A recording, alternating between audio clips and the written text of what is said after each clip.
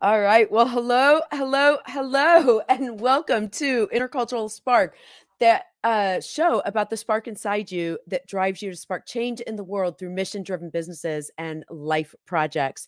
I am your host. My name is Deanna Schaas, and I am delighted for you if you're joining live or you're joining after the fact. Thank you so much for tuning in.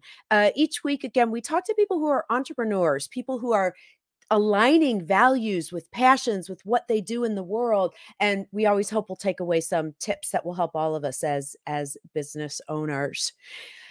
Today's guest, boy, you can't align sort of business and personal and values more when you are a creative person in the world.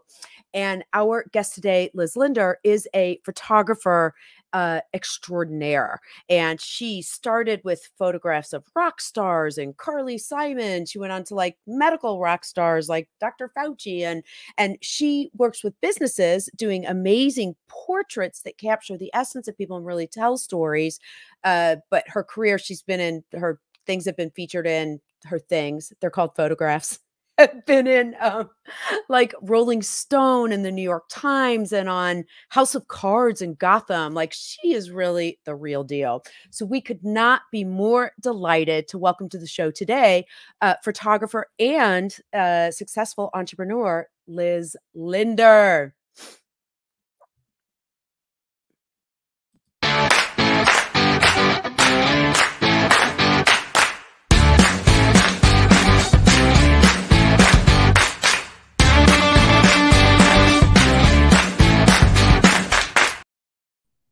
Hey, how are you?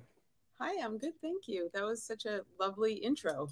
Oh, good. The day is already off to a fair start. That's like one of those where, and thank you very much for joining. We'll see you next week.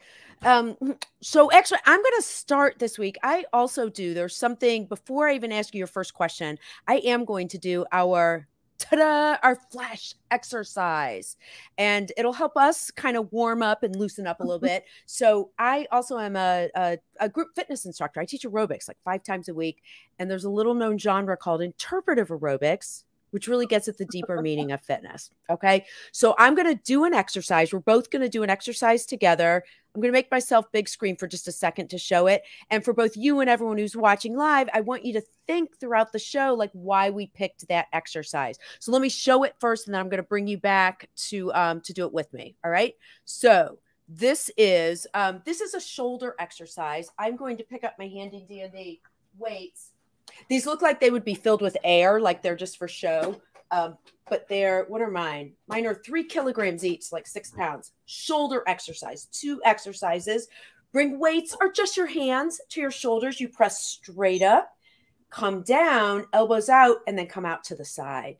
So it's 2 exercises for your shoulders right here and then to the side. And we're going to break it down and do 1 of each. So 1 arm up, 1 arm side, 1 arm up, 1 arm side. Liz is doing it here. I'm going to bring us both back. Liz, show us your shoulder exercise. So 1 arm up. I just so happen to have these. Oh, nice. Perfect. Actually, and your weights match my logo. So you're like, yeah. Well, that so was planned, visual. obviously. There we go. Okay. That's our exercise. As we talk today, I want you to give some thought. We'll circle back at the end to, so that you can try to guess why we picked that exercise. So, all right, first question. It's so easy. When did you pick up your first camera? When did you start doing photography? Oh gosh. Well, I'm going to go back to the 1970s and talk about a Kodak. Wait, before you were born? You're so sweet. Okay. Yeah, in the 1970s, I got really into, it was, I think we had a Kodak Instamatic. That was the first one. And then there were others that were, you know, this film size was always changing. There were cartridges, there were those little flash packets you put on the camera. But I was fascinated with, you know, what you could do, how you could turn the world into 2 dimensions, and you could capture a part of it from a different angle or unusual perspective and revisit it and share it with people. So that was early. I was probably you know, preteen. God, was the Instamatic that one that was like a little thin sandwich? You know what I'm talking about? There was that camera everyone had that was like an inch thick. Oh, okay. Oh, that one was actually black. This is, you know, okay, not from the collector. I love it. Yeah, cameras So where you had to get I've got the weights, I've got the camera. God, you are good. I'm gonna see like what else do I have. You'd be good on that game. You know, like when kids were on the bus and they'd say, "Okay, who has such and such in their purse?" and you'd have to bring it to the front. So I wasn't on that bus, but okay. but it sounds curious. You know? We'll play it next week. Yeah. So did you always know, when did you know? Because a lot of people are like, oh, I'm a photographer. And sorry that I say it like that, but a lot of people like doing photography. It's a fantastic hobby.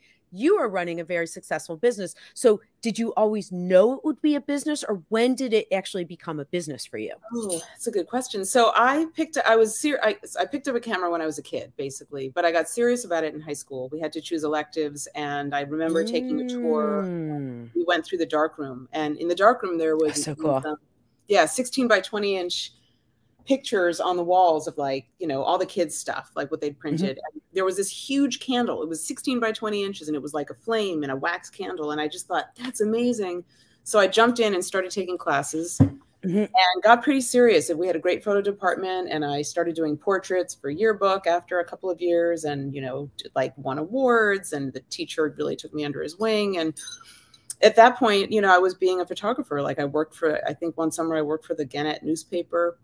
And then it was time to go to college. So I went to college and continued. I was a fine art major. And then after college, it was like, do I go to law school, or do I don't know. I don't know. So I kind of fast forward and thought through, after law school, I'm going to have to get a job. And that's the scary thing. And how do I get a job? So instead, I thought, I love photography. I'm just going to try to get a job in photography. And anyway, fast forward, and here I am. I basically did you then I like that, Cecilia said that exercise worked my shoulders and my brain. I know, it's like, don't chew gum while you're trying to have things do opposite sides, for sure. So it sounds like, did you work for somebody else before you built your own business? And the reason I want to ask that question, Liz, is I don't know if anyone who's watching has like teenage kids, or like younger people now are like, I'm just going to go straight to having my own business. You know, others. I didn't even plan that. Okay. The first thing I did was I came to Boston in 1990, and I found a job at the Photographic Resource Center. It seemed like, you know, the mecca of what you could do as a photographer. It was a little kind of public funded gallery, now owned by Lesley College. And I just met a lot of photographers. I was in a library. I worked in the library where there were all these books on photographers, and we had a lot of speakers coming through. And that job lasted about a year. They lost funding. It was not really a job that you could go into the future with. And I worked in a camera store. I just did anything photographically related. And then I found a photographer who was wonderful and really took me under his wing. And I ended up working for him, you know, helped him with the darkroom early on. And he, you know, I kind of saw how he worked with clients, and he helped me understand how to do that and gave me small jobs. And pretty soon I was just making, you know, turning conversations about portraits into work and building a business. Wow, that's really interesting. And then you separated from that person then to become, you know, here's the thing about being someone who's really visual, that as you're talking, I'm just going to throw your website up here because it goes through some of the photos. Your photos are extraordinary. Like, they really just capture these amazing moments. And so that's another question. Like, you can start a business, but you know, last week we could barely talk because you were so busy with all the work you were doing. I don't know if you can answer this question, but maybe I need to get your clients on the show. But what makes you rise above? Like, what distinguishes you from other people that are running businesses as photographers? Oh, that's a hard question. I don't even know if that would be hard to answer. I really am very focused on the next thing, you know, just kind of the deadlines and the next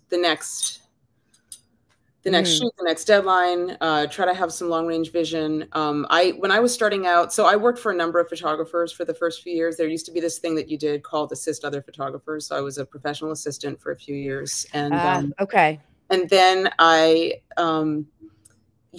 started combining that with my own shoots. You know, I did darkroom work for some people. I learned the ropes of how to charge, how to structure shoots. You know, the Oh, whole thing. I mean, that is okay, so important. Wait, what you're yeah, saying right now, Liz, is so important, though, that you're a creative artist, but you had to learn, like, it's still a business. So, what to charge, how to do it. Like, yeah, talk about that. You had to actually translate your creativity into packages that people could buy to make it a business. yeah. So Mhm, I guess I just, well, first of all, I really, when I started out, I was gravitating towards working with artists. I was a very creative mhm, young person, I suppose. And my friends were musicians and actors and, you know, writers. And some of them needed pictures. And mhm, I started getting this, oh, could you take my photograph? I'll credit you. And mhm. it, you know, after like 2 or 3 of those, it's clear that credit's not enough. And who's paying for the cameras, you Why know? does everyone think that's okay with artists? I used to run into that Yeah. working like in city government. Actually, I was the guilty one on the other side, being like, oh, but you'll get exposure. You'll get exposure though, Liz. Does exposure buy your groceries? You It, know? it doesn't really. No. I had this idea when I was younger. I was like, I put a sign up, we'll shoot for food. And we can't say that anymore because, you know, that's just a bad word. Oh, I But know. yeah, we'll capture images for food. I don't know. Mhm, Um, anyway, I mean, that's what I do, right? I make a living making images. I make a living telling stories. I figured out pretty early on that if I wanted to be a working artist, I had to get clients and they had to pay for services. And I figured out also pretty early on that I needed mhm. support if I wanted to do anything larger scale. And, you know, Oh, I what do you mean by larger scale? larger scale meaning I could either spend my time in a darkroom and turn down shoots, or I could take more shoots and have somebody do my darkroom work because I Ah, was working in a okay. darkroom at the time, and so I ended up hiring somebody to do my printing. And the first person I had was fantastic, and Mhm, also could fix anything. It was like, you know, MacGyver. mhm.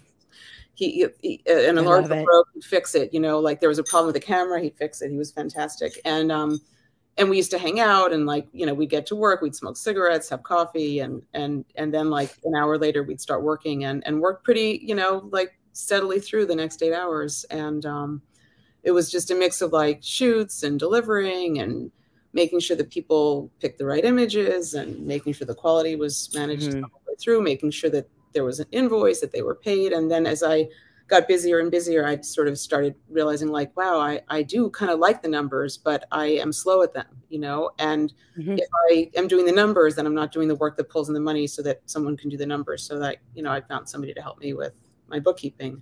I work So now with great. a small but mighty team, Mhm. who's incredible, you know, who they are, so creative and really hardworking, and, you know, kind of like roll up your sleeves and just take care of it. Mhm. I couldn't possibly do what I'm doing Mhm. without them. You know, I what I love about that though as well is people always focus. I talk about this a lot in the show because a lot of the people who watch the show are business owners or trying to drive business, and our society tends to really value like big business. You're making thousands of jobs.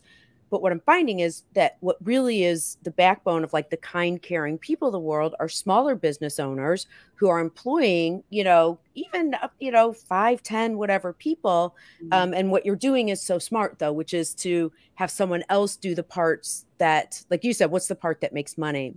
You know, I usually do this at the end, but because talking to a photographer, like you have to see the photos. So we're gonna go ahead and jump to our flash photo stories. It's like this part of the show was made for you. And then we can have our conversation and talk as we go. What that means is I flash photos on the screen and then you just give me like a, you know, a couple sentence story about it. But I think it'll also give us a chance because I've got other questions like tell me about this photo because then my next question is who's like you're so cool. Like is there anyone that you actually were do you ever get in awe when you're taking pictures of people like Carly Simon I or try famous not to get people? in awe because it makes it hard to connect and do my work. Sure. So the thing about Carly Simon was that I had photographed her very, very early on. I used to work for Berklee College of Music, and I photographed Mhm. her, you know, when she visited the college, and it was black and white film. Ah. It was, Mhm. you know, I wasn't one on one with her, but she was in a room, and we were, you know, I was capturing images, and I put her name down like she was somebody I photographed, but I Mhm. always felt a little bit like. Oh, I did, but I wasn't interacting with her. And then a few years ago, I had an opportunity to capture her with a young filmmaker at the time who was very up and coming, who was working on a project and asked me if I'd accompany him. And we went to her compound, and I photographed, I was basically photographing the filming of this documentary that he was working on. And I ended up having a private session with her. I just said, hey, would you like, do you want a portrait? Do you want to update your portrait? And we were in her closet and like in her bedroom and on her porch and on her swing. Just took it was really a 20 minute. Do you get kind of, you have to be bossy in this sense. I mean, you have to be like, try this, do that. Like what's that balance? How much are you bossing? How much are they saying? Because I feel like if you're like, would you want to try this? It's not going to work. Like, I try to get people. So most of the time, and this happens to me, somebody picks up a camera and there's this little like thing that goes tweak inside, when it's turned on you. And I feel like I've noticed that if I ask people to do things for me, then they're focused on what to do, even if it's not working, right? I'm just going to take them through, like sometimes it takes me a little while to figure out what's working. So I'll, stand to the left, stand to the right, try crossing your arms, put your hands in your pockets, turn around, flip your hair, pick up the book, why don't you cross your legs, that kind of thing. You've got to not be worried though, because what would freak me out about that is if I still wasn't getting the shot I knew I wanted, I'd start getting nervous. You can't. Like it was taking too time. So do you have a secret for managing? How do you? Do you it's like I cannot open that door. If I'm on a shoot and having a perception of something that that's freaking me out, I try not to open that door. I really work very hard to just keep moving forward and just trust that it's gonna, we'll hit that moment where it breaks and be able to get what I need. Well, and clearly I'm projecting onto you and not a photographer. I'm projecting onto you. Wait, I'm sorry. I just cut you off. Finish your sentence. No, that's it. I finished. Yeah. Okay. By the way, I have one photography story. I always like to share a story if I can, because this is the only time it'll fit. But so back in Boston, so I lived in Boston from 87 to 94. And my husband, Gino, got a job as a photographer's assistant, and they were filming an event for George Burns. It was like his 100th. It might have been like his 99th birthday. I don't know. But it was just really funny. And my husband, I have to say, is very handsome. And the photographer got mad because he's like, look at me. You're not supposed to be looking at my assistant. So my one photography story. So, all right. I found this photograph. This was not the one that you selected. So you said that you did a lot of rock and rollers. I found this photo fascinating because nowadays you just go, oh, that must have been photoshopped. You must have put her face into that magnifying glass. But I feel like you're actually taking photos. How did you do this photo? Or is it photoshopped? I had a magnifying. This is funny. This is like one of the last photographs that I did in my old studio in a loft in the South End in the Piano Factory in Boston. It was probably the last day I had that set up. And this is a band, Betty Severe, that I loved. And I had this old magnifying glass that was just lying around. It was like a prop that sometimes got used, but not really. And she grabbed it. And I started, if you hold it just the right place, like it gets clear. And so we ended up playing with that for a while. And this is one of the things, it's just like when you play with props, it relaxes people. Then they're focused on a task. Sure.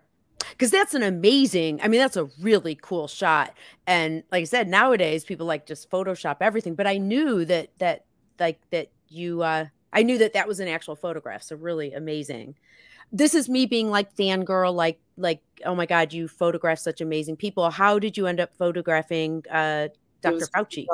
Just a job. It was just a job. What was the job? I'm not even going to go into it, but it was a job. Okay. Yeah. So we got that one. So actually, and you've done a lot of politicians and stuff. Speaking of which, she's been mayor. I read the caption for this and you're like, she's been mayor for 10 years. I was like, really? Like, I didn't realize that the mayor, I'm still like on, what is it? Mayor Menino. So I know he's been gone.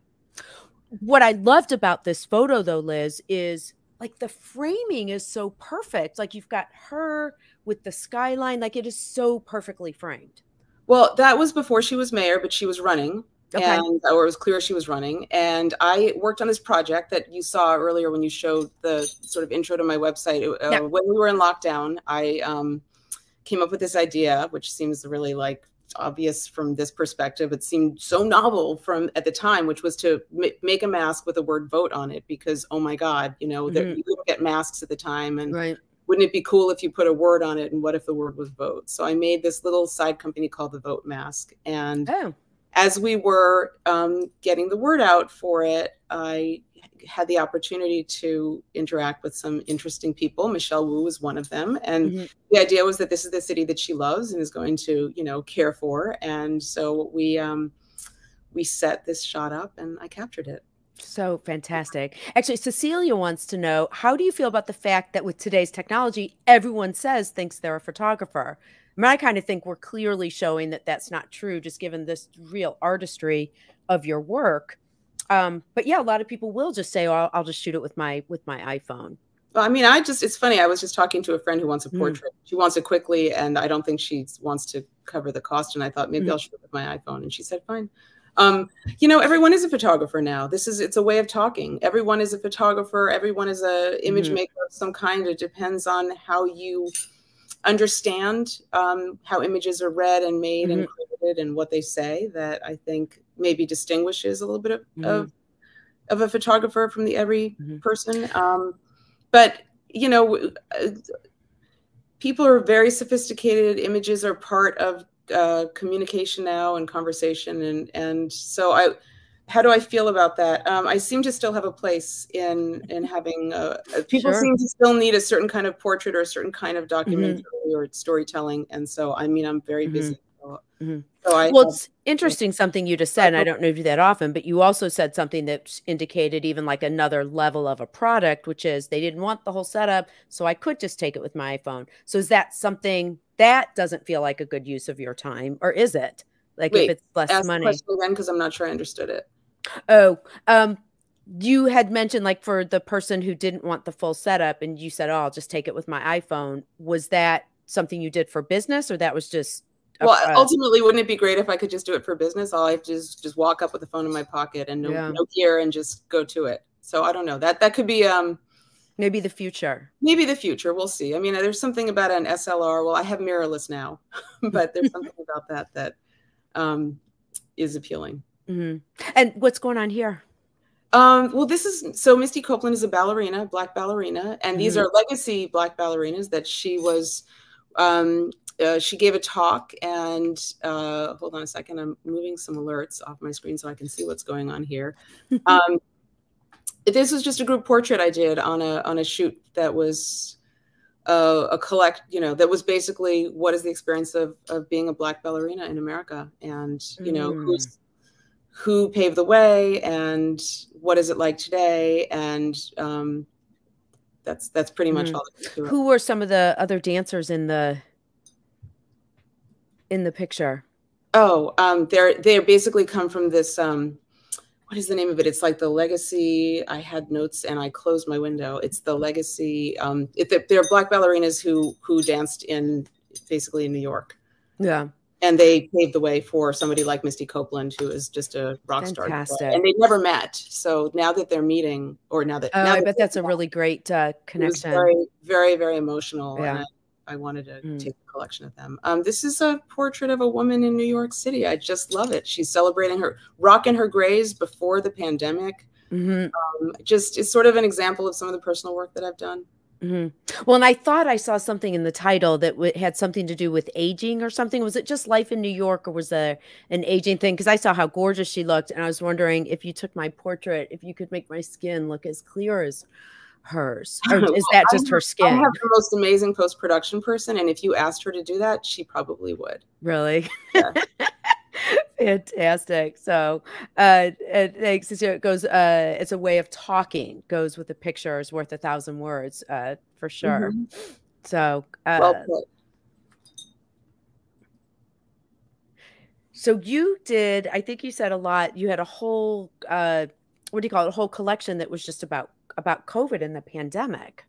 So this is so one of the, yes, I do. So this is one of I create stock libraries, image libraries for different companies, and my main focus now is biotech, pharmaceutical, technology, education, higher ed, finance. So this is some of the things, you know, it's like instead of buying an image of somebody who has no relationship with the company that, you know, whose website they're on, I go in and create images like this.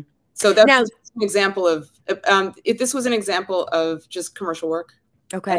But when I gave you the images, I was sort of trying to sequence them, because then if you go to the next one, I don't know if you're using that, the guy at the car, it seemed like a good sequence. Probably not. So Yeah. actually what happened is thank you to Liz. So Liz has this amazing body of work. She, with the flash photos, it's usually like 4 to 6 photos. She sent me like everything and was like, pick. And so I had it, I think at like 600 photos. I had to narrow it down. So I don't know, but we could probably find it, because I may have gone to I have a question for you before I move on, though. So you're doing this on spec for like stock for stock photos. No, this was a job. Yeah, no, okay. no. These my clients hire me. I tend not to do things on spec like that. Okay. And then who hires you? The stock photo company, or who? No, the companies that I work for. Got it. Okay. Yeah. All right. Oh, see, you did the I think I picked a different photo. That's the problem. When you sent me the links and then I could go left or right and scroll through. That's fine. I didn't realize you were actually sending me those photos to use. So I just from looked at stuff like that's this okay. one. This is just from a series. Occasionally I'll do personal work for the studio, and this is from a series we did a number of years ago on just sort of being overwhelmed and multitasking in the world. And a lot of these images included, it was about distracted everything, like being distracted no matter where you are, what you're doing. And this was sort of the opener. This was mild distraction. It ends up, with like, they're all kind of light touch, nobody's getting in a car accident or anything, but there's definitely like the pedicure that went awry, that kind of thing.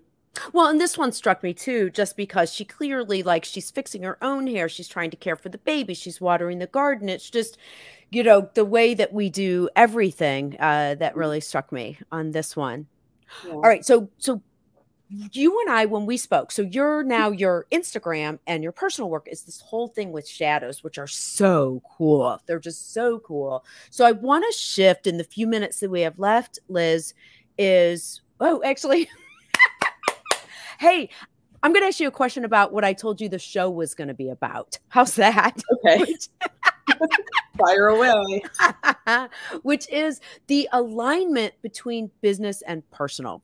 In the olden days, people would say like, oh, well, that's business, this is personal. But I feel like in real life, with everything so accessible on the internet, you actually can't have two different worlds. However, your personal work is a lot of this shadow work. How do you, and actually, just if I can say, just from a marketing perspective, what these shadow things do is tell people who might hire you that you are like so freaking cool. Like you're just like the coolest person, and who doesn't want to hire a cool photographer? So that's my perception of it. How do you see business and personal separate, and this work you're doing with the shadow photography? Oh, thank you for asking that. So I've always done personal work alongside my professional work. I think of my Instagram account as clearly personal. Shadows and reflections are what you get with light, right? That's what photography is about. It's about capturing shadows. And what I'm not so much on social media, mostly because it makes me apprehensive about privacy and about images going anywhere. I tend not to share things that much that are too personal. But I realized part of this came out of a project that I have with a friend called We Talk in Pictures, which is its own website, wetalkinpictures.com. And I started, I was challenged to, hey, somebody said, show more of yourself on social media. And I thought the only way I could do this is if I do it once a day, or I will not do it. I can't do it once a week. I will just stop. And if I started showing my face, and then I realized I don't really want to show my face because of facial recognition. So sometimes I do, but I'm really trying to like catch the algorithms a little bit. I'm sort of exploring, this world on screens. What is it like to live on a screen? The shadow to me it kind of references some of the work I used to do with dancers, is abstract figurative. I get to be the figure oftentimes because I'm always available. And if I see the light in a certain way, I have the ability to capture it. It must as a photographer. And do you mind if I show your Instagram? No. Okay. No, I'm having fun with it. Okay. And first of all, actually, before I go to your Instagram, can we all please just take a minute and talk about how amazing your logo is? That is like the coolest logo ever, because it's like the Liz. Actually, I don't need to explain it, but I'm like Captain Obvious. The 2 L's that make it look like a camera. I love your logo. Thank you. All right. I just want to just give a shout out. I've had like such incredible design support with my logo over the years. And there were 3 designers who I'm close with. So it's like, it's almost too much to name everybody. But the one that I'm working with now is like off the hook. So good. And, you'll see if you go to my blog, we're going to post some of his work, and we always tag him on Instagram. Okay. And the blog is on your website, correct? Yes. Yeah. It needs to be updated. We've just been so busy that it's coming. I love that. We've just been so busy. Your full portfolio at lizlinder.com. So what I do find interesting, what you're saying though, Liz, is that particularly as a creative, people want to know what you're like as an artist. And I love the fact that you're posting, you said every week or every day? Once a day. Once a day. I do find that people who do, and I haven't even had the discipline to do it, to find the once a day, like to find out what you're doing. How do you do? When I think of once a day, I always think, well, nobody cares. What am I posting? Like, do you have any of that? I'm trying not to think about anybody else, actually, which is crazy because that's what you're supposed to think about in social media. I am trying to do what pleases me. I want to make this a book. I have, it's like things that are like, so you see the rotisserie chicken, you see there's my hand in it. It's like basically how social media is it's very myopic. It's all about like, here's the downside of social media feels that way. It can be like just more pictures of me. So I'm trying to subvert it a little bit and turn it into something that's me, not me, I do love how you've done with the photos, and honestly, the whole photo thing, because I'm assuming these are just pictures that you somehow frame and take. Phenomenal how you capture these the shadows. This one in particular I love just because it has the camera as well. There's another one. I invite people to follow you and look, because I know there's one where you've captured your face in the rear view mirror of your car. And so it's just, they're so good.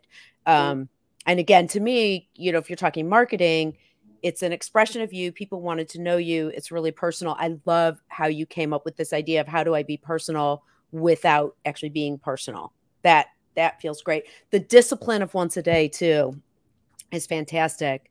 So Liz, we have to go back now to decide. I'm going to pull this out. Why we think that this, why do we think I have to pick up my weights again? Why did we choose, I think that the editorial why did we choose this exercise for you?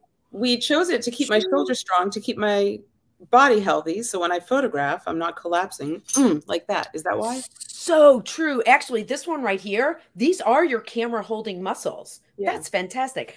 I did not think about that one. I have 2 reasons for it. I'm going to put my weights down to show you. Okay. One is the interpretive side. Give me an L. Give me another L. Okay. So that's your Liz Linder. But also then if I were going to, the shadow. I love this. I'm getting really deep now. The shadow of the big L's is the small L's that make the camera. Okay. That was all in that one exercise. Do you see why it's an underestimated genre of fitness? Oh my gosh. Liz, thank you so much. This was so much fun spending time with you. I just loved it. Thank you, everyone who joined us live. If you want to find Liz, please find her on, you can follow her on Instagram, where you'll see all those amazing shadow photos. You can see her full portfolio, which I highly recommend. Like, please just totally spend hours doing that. And I'll have to take a look at this one, the We Talk in Picture. So we'll take a look at that as well. Thank you so much for joining us today on Intercultural Spark. It was an absolute delight to spend time with you. Thank you. You were such a delight to talk with. This was really fun. It was a lot of fun. Yeah, great to catch up. We'll talk soon. Bye-bye. Bye.